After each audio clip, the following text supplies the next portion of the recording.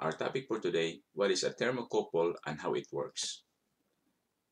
A thermocouple is a sensor used to measure temperature in a number of processes. Thermocouple consists of two wires made from the similar metals, which are combined together at one end, creating a junction.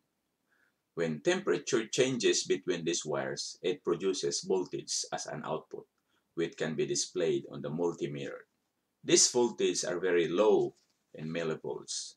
The advantage of thermocouple is that they can detect very minor changes in temperature over a very large temperature range.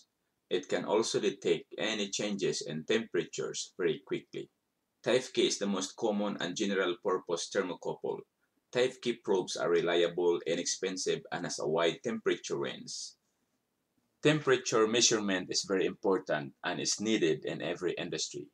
Measurement is always there, whether in the process industry, oil and gas, nuclear power plant, automotive, aircraft, and pharmaceutical. Temperature measurement is always there.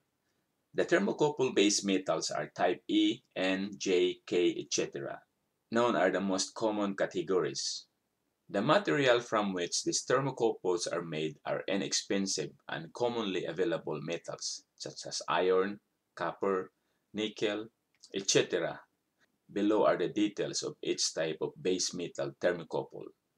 Type E thermocouple having a chromel as a positive leg and constantan as a negative leg. Chromel having a percentage of 10% nickel, while constantan has a 45% nickel. Type J, a thermocouple having iron as their positive leg, with constantan as the negative leg. Type K thermocouple having chromel as their positive leg, and the alumel as their negative leg. Alumel is having 5% nickel, and rest is silicon and aluminum. Type N thermocouple is having nitrocell as its positive leg, and nickel as its negative leg. Nitrocell is having 14% nickel and 1.5% chromium, and rest is silicon. For color code chart, refer at the chart for your reference. The temperature range in type A in degrees Celsius are 0 to 800 degrees Celsius. In type J, 0 to 750 degrees Celsius. In type K, 0 to 1100 degrees Celsius. In type N, 0 to 1100 degrees Celsius. And type R, 0 to 1600 degrees Celsius. Now, let's proceed to our thermocouple chart.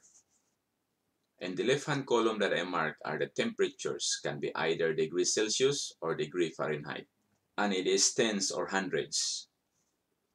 And on the top horizontal number, from 0 to 10, are ones, for temperatures to be accurate.